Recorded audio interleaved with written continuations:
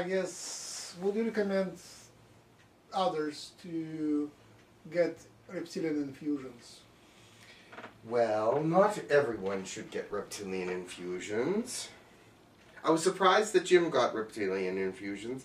It's not his nature, but I understand his reasoning, but I'm not sure I agree with it. Not everyone should get it, no. Only those who feel that that is something necessary for them.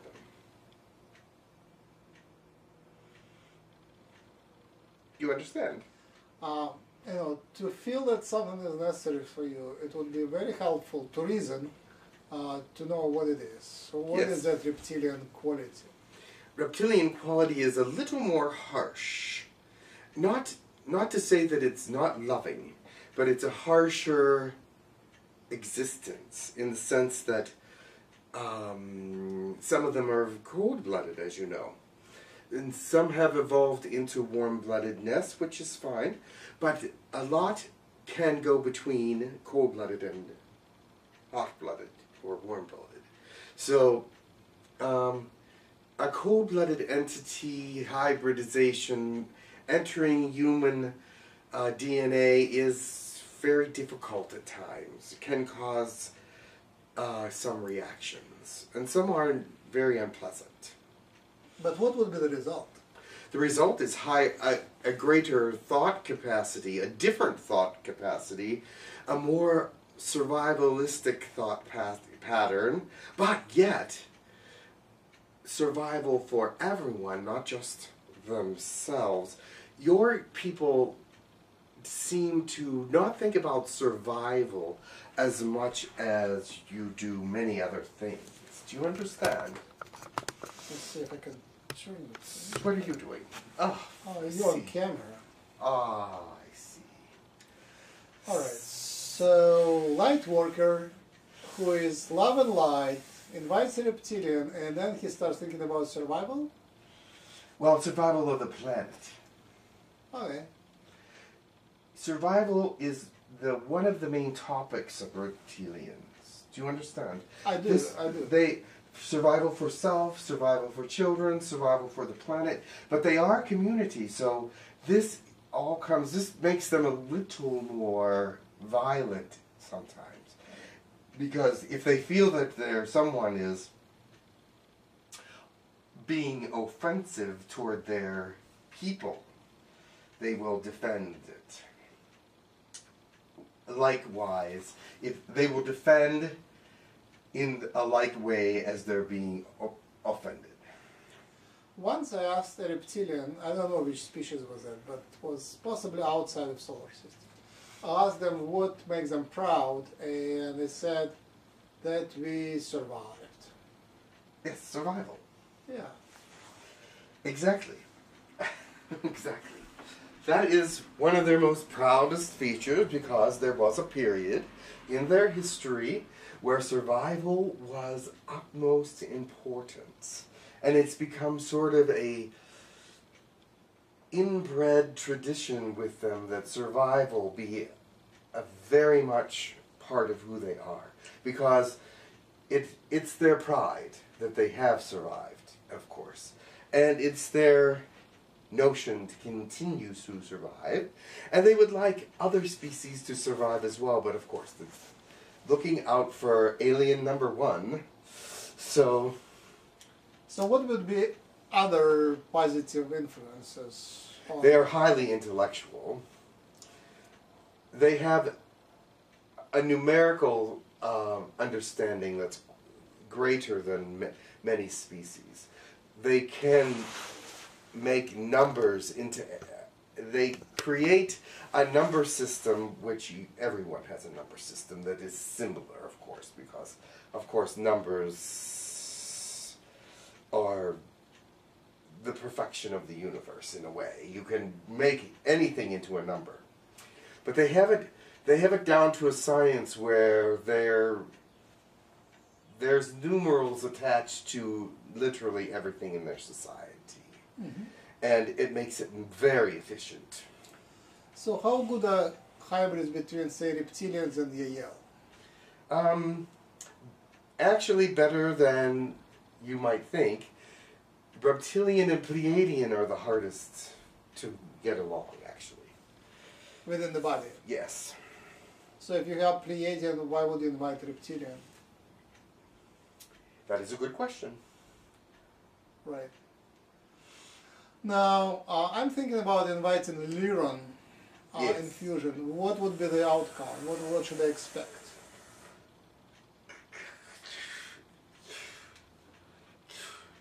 One moment. Lyran? Ah, okay. With the Lyran hybrid, you should expect to feel stronger. They have a physiology that is very strong and very healthy. They keep themselves very healthy. They have a regimented exercise program, which is very different than what you might think. It's not like regular exercise. Every day is a different kind of exercise, so that it's totally fits the entire body. Even they have mental exercises as well. Lyrans are extremely analytical.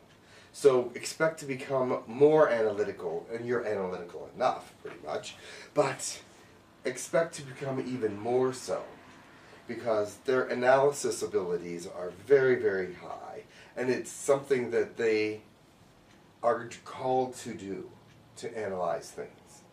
So, with Lyran, you will become one of the most analytical scientists in the world.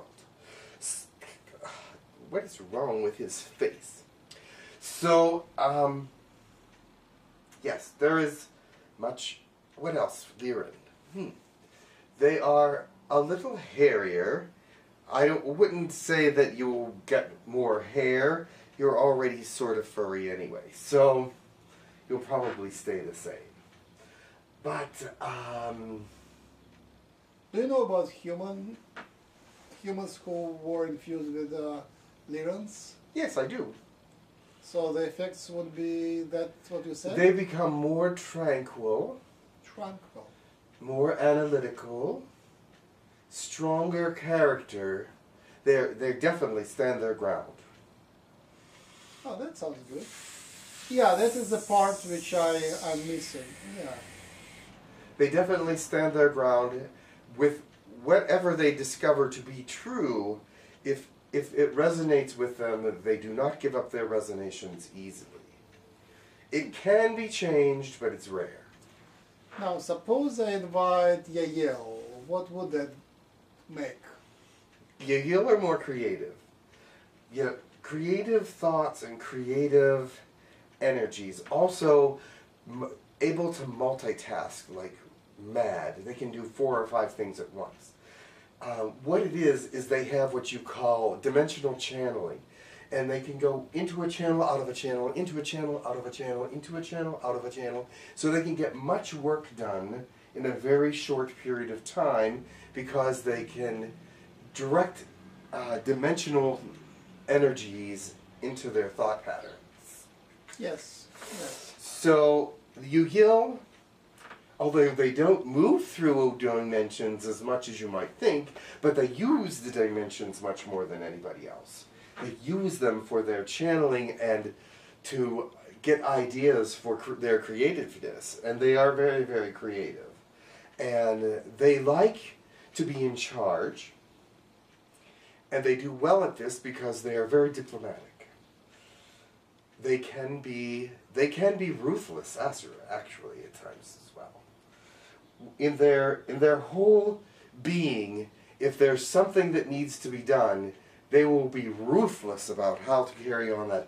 They will not hurt anyone, of course, but they will push them out of the way, definitely, to get to where they need to be.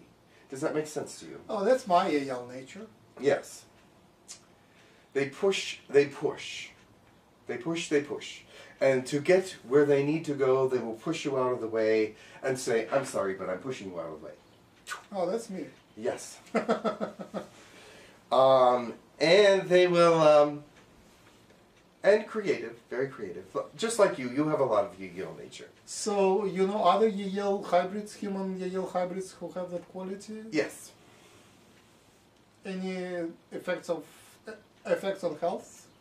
Actually, it improves health improves mental health.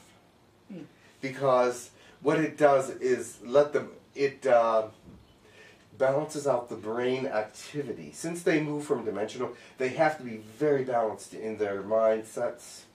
Does that make sense to you? Yes. Their brain is very, very well balanced. Otherwise, they could not do this, moving around so quickly. So it balances out the brain activity so that mental illness is probably non-existent. I see. Also, physiologically, the knees are affected usually. They have weak knees. Oh, really? Yes. Oh, that's me too. They have weak knees because they do not... Their structure over the centuries has weakened a little because they were sitting and thinking more than they were active. Their exercise regimen is much, much less. However, they do a lot of mental healing on the body. Uh-huh. So that is how they remain structurally safe. So that is my Yahyel part, yeah. Yes, their knees are very weak. I feel a lot of Yahyel qualities. Yes. Not Lyran, Yahyel. I'm Yahyel. Yes. You're definitely Yahyel. Oh. 20% something there. Not sure. Again, you're playing with percentages. I'm not going to do that. No. It doesn't matter to me. That's at this point. All right, Pleiadian. What Pleiadian does? Pleiadian is very calm, very friendly, outgoing, wonderful, loving, intellectual but modest. They can be very, very intellectual, but they're not the kind of people that will tell you that they are intellectual. And they're very, very giving, generous. If they could give you anything that you want, they would do it. If they cannot, they are unhappy. If they cannot give you everything that you want, they are unhappy because they feel that their lives are so full at times. They want everyone to feel that. Of course, there is negative things in their lives as well, but they give thanks even for the negativity because they learn from it, grow from it, and are able to help others from it. So when something negative comes along, no matter how long it is, you will not hear a Pleiadian complain. Complaining is not something if you hear a Pleiadian complain, I never did ever hear that. So I did. You did hear a negative complaint from a Pleiadian? Yeah, all the time. From Pleiadians? Yes. Which one? 𝗪𝗡? I wouldn't tell, but there was a Pleiadian which was complaining all the time. That just not is their nature. That really is not their nature. Okay. I'm surprised. So I'll have to go back through your records and see who that was. Is it on film? I can tell you, but not on record. Okay. Is it on film? On audio. It's only on audio. Yeah. Early records on audio. Ah. But I will tell you next time. I will tell Jim after the session. Ah. Because it's very it's very rare that they ever complain. All right. So, what is physiological effect of Pleiadian infusion? Physiologically, they have a divided heart, so it tends to not help the heart. Mm-hmm. But it doesn't. They do it in such a way that it just maintains a neutrality. So okay. Try not to hurt the heart at all. But if they were to actually add that fooled in DNA in Yahyel, the heart would suffer and have problems. I'm talking about Pleiadian into a human, an Earth human. Yes, that's what I'm talking about. Yes. All right. All right, and also their diet. They have a very small diet. It's liquids and powders and nothing that is actually very tasty. So it would affect the appetite of the human. Oh, decrease it? Pardon? It will decrease the appetite? Yes. How about energy? Energy's great. They have a great energy. So Oh, they have very warm, friendly, outgoing, gregarious, happy, joyful energy. I mean, if you eat less, the energy would be also less. Not necessarily. They eat things that are energized. So everything that they take has energy within it that helps their body. But the humans, which will infuse Pleiadian, They will learn what things to eat that are high energy and things that will make them happy. Okay. The body happy. Too much food. Humans eat too much food anyway. How about your blues? You will have a... It's hardest to tell about me because I'm so close to it, but you will feel intellectually challenged by literally everything. Because there's more questions to answer than there is time for them to be answered. So we question everything. We are a very inquisitive race, and therefore we have gotten many answers and studied many planets and galaxies I should say, and know much about these things. And so now we are trying to find things like humans that pique our curiosity. We are still very interested in you.